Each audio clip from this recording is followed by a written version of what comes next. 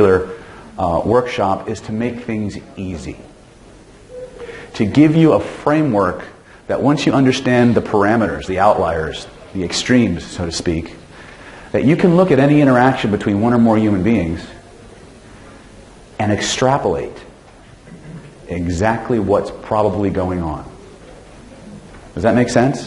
Right? I'm not going to teach you every little nook and cranny, every little micro expression. First of all, if you're coming in here looking for information on micro expressions, no. For the average human being, micro expressions. How many people know what the hell I mean when I say a micro expression? Okay. If you haven't, you should read up all of Paul Ekman's work.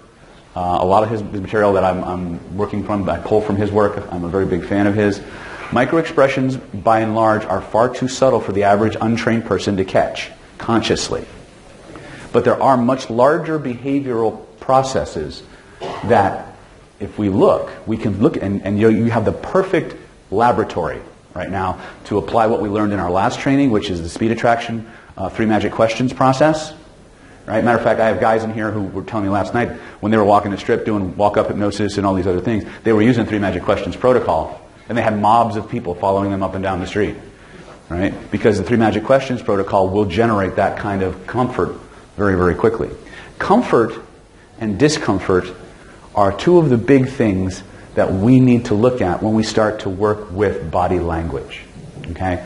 You know you have 3 brains, right? And it's not the one you're thinking of, men, although it's connected, right? Let me put my little sigil up here. Every time people see this, they go, "What is that?" I say, "That's for me to know and you to find out." Right? I guess it's officially start time, right? Okay. Welcome to People Reading for Fun and Profit, aka Body Language Secrets. My name is David Snyder, and today we're going to do a deep dive into the wonderful world of nonverbal influence.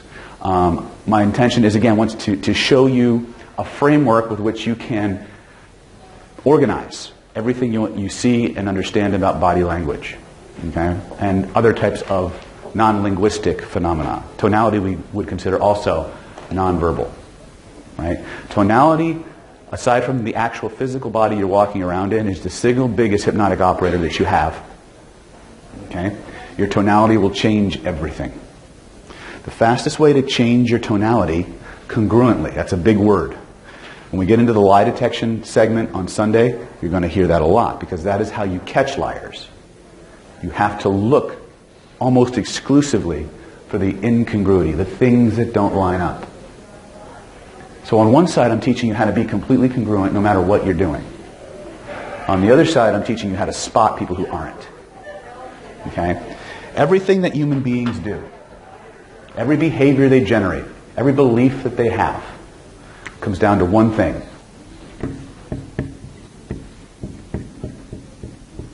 Feelings. Feelings. Nothing more than... Seriously, body feelings though. All of our behaviors, all of our beliefs are in response to something we either want more of or a feeling that we want a whole lot less of. All of your clients who come in are there because of a feeling they don't like. Right? And there's a feeling they want more of. All of our behaviors are geared this way. At the reptilian level, or the paleocortex level,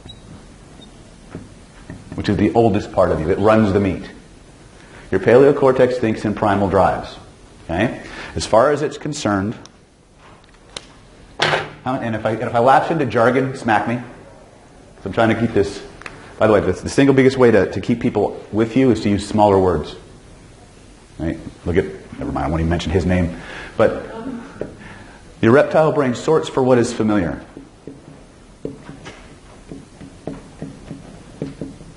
Okay? It's pleasure driven.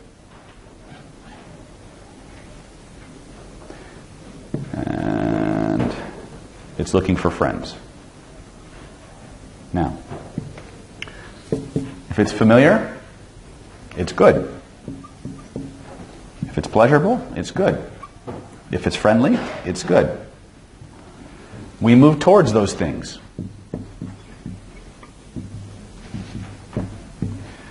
This is true at every level of human neurology, every level of human experience. Okay? Conversely, of course, if it's unfamiliar,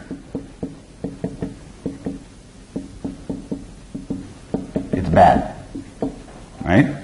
If it's painful, unless you're in San Francisco or some weird fetish community, it's bad. Right? If it's unfriendly, it's bad. Human beings always, pretty much without exception, in spite of what NLP training may have taught you, human beings almost always move away from pain and towards pleasure. The distinction is, which do they do first? Right? If you have, I need two human beings for this.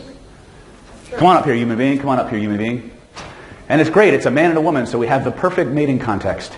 I'm not into dudes. You're not into mating? We can fix that too. Well, it's all right then. All right. So what I'm going to share with you is, again, this is the world according to David. If what I say conflicts or it does not resonate with something that you've accepted as true, tough shit. No, if it works, use it. Right? How many people have never been in a workshop with me? Just by raising your hands. Okay, very cool. Let me just give you my disclaimer really, really quick. If politically incorrect metaphors, colorful language, profanity, or the word boobies offends you, there's the fucking door. Right? I really believe in just cutting through the BS and to give you real-world practical things that you can learn right now and go out and start using it. Right? And you'll be able to start using this today, right now. The moment you walk out of this room, you'll be able to look at any group of people and know who's the prize, who's the seeker, who's the rapport leader, who's following who. And once you know how to do that, you can control it. You can influence it. Okay? Massive, massive skill to have.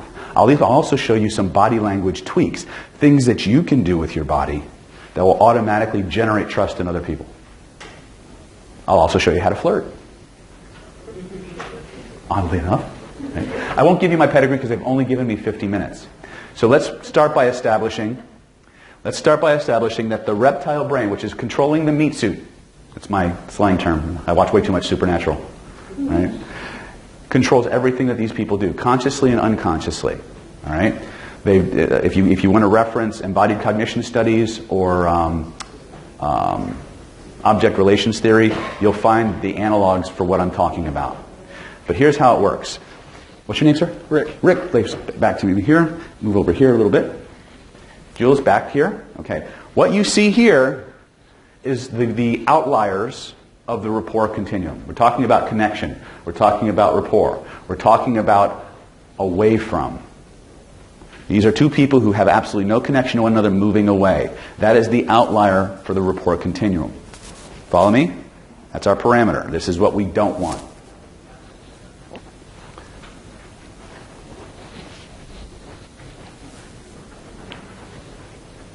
Things are starting to evolve.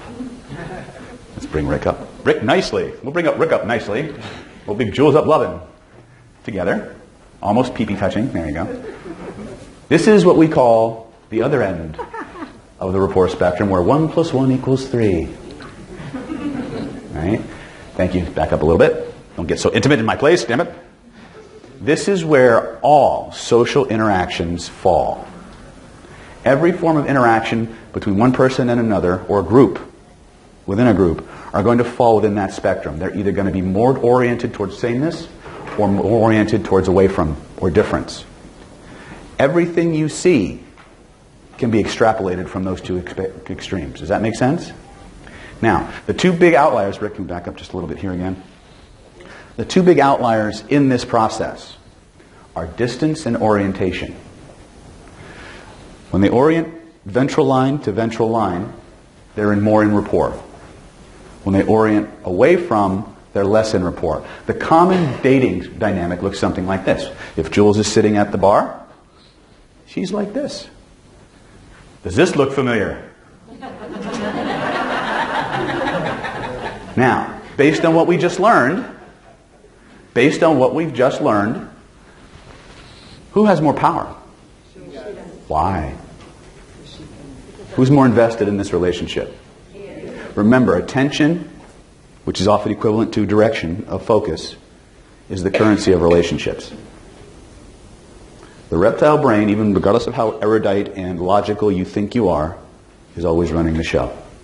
It just sublimates its primal drives with rationales and emotions. Okay? So, in this dynamic, if Rick is making an approach, she has something he wants, but it could just as easily be this, which we almost never see.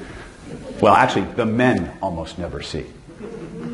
60% of all approaches are initiated by women. Didn't know that, did you? But you see, women are much more cagey than we are, men. We're stupid. Okay? The women are going, right? Why? Because a woman's social radar, a woman's socialization and her sensory acuity is far more finely tuned to subtle social and nonverbal dynamics. When you get a group of women together, and one guy, right? Every woman knows in the group when the conversation's over and they're gone.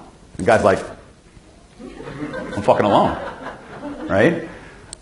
This is also, and again, I'm going to actually, Kelly Woods asked me to sit in on a panel tomorrow that she's holding on some of the things going on here at the convention in terms of people being approached when it wasn't wanted and things like that. So I'm going to give my input on some of those things. One of the gaps in female socialization, by the way, is the inability to extract themselves from an interaction that's going south without going from nice girl to bitch mode. There's no in between. All right? See, guys, we're terrified of the approach. It's not so much with women. What's going on with women is they're afraid. My sex change is coming in. Right? What they're afraid of, guys, is that you're not going to get the message when the process isn't going where you want it to go, and they don't have those subtler areas between all the signals that a woman would recognize versus what a man would recognize. Because guys, we're completely different in terms of what we sort for. All right, a woman can literally go up to a man and go, and a man would go, wonder what she meant by that. Right? Women, not so much. Right? But the problem is that both of you are projecting your internal map of the world onto the opposite gender, and when they don't match, you make them wrong. You see, the signs that women are sending out are obvious to women, but not to men. The signs that men send out are way obvious to women, but they're too blatant. They're not subtle enough to not be threatening. You follow me? Guys, we beat it over the head, we take it home and we eat it. Sometimes not in that order. Right? Remember, painful, unfriendly, bad. Reptile moves away. Right? If what you're presenting doesn't fit the map of the person receiving, that's the response that you get. That is the unconscious response that you get. Does that make sense? So now, in the relationship dynamic we've got, Jules is the prize, Rick is the seeker. Ideally, if we have time, we can go through the 7 stages of mating if you want, but it's every social dynamic you're going to work with, whether it's a negotiation, whether it's a mediation, a client, hypnotist interaction is going to fall in this paradigm. How many of us, when we work with our clients, are here? Mm-hmm. Right?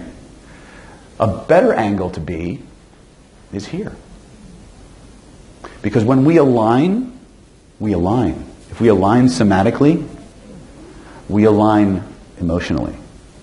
When we align emotionally, we align cognitively. If you ever watch some of the best people in the world, like best guy I can think of right now in terms of doing this is a guy named Apollo Robbins. He actually performs here in Las Vegas. He's a pickpocket. He's a professional. He gets up on stage and picks people's pockets. Great job, right? But Apollo did a show called Brain Games, and he talked about how people's attention can be easily diverted, allowing you to move into their personal space. So if I'm approaching Jules and I look down and I walk in, I can walk right into her personal space. And it's actually quite natural, right? Because once we make eye contact, her attention will follow where I go, and I can slip in. I don't come in directly. I'm on an approach vector. I look down. I slip around that point of contact, and now I'm in. Mm-hmm. Right? When you're approaching people on the street for your street hypnosis, don't approach them straight on. Come at them from a side vector. This is peripheral influence. And as you do, align yourself ventrally with where they're going. The neurology always seeks alliance. It happens on every level of human experience. Understand? Okay? So, this is what I mean when I say this is the outlier. If we understand that this is where all body language positioning comes in, we can look at a group dynamic and extrapolate based on what we know is true. You don't need to know every single gesture. And this is true for every human being on the planet. You can be in New Guinea, you can be in Africa, you can be in Italy, you can be in Alaska, it won't matter. Right? Social distances can change. Orientations don't. Orientations don't. Okay? It's hardwired into us. So, thank you, Rick. Thank you, Jules. Give them a big round of applause.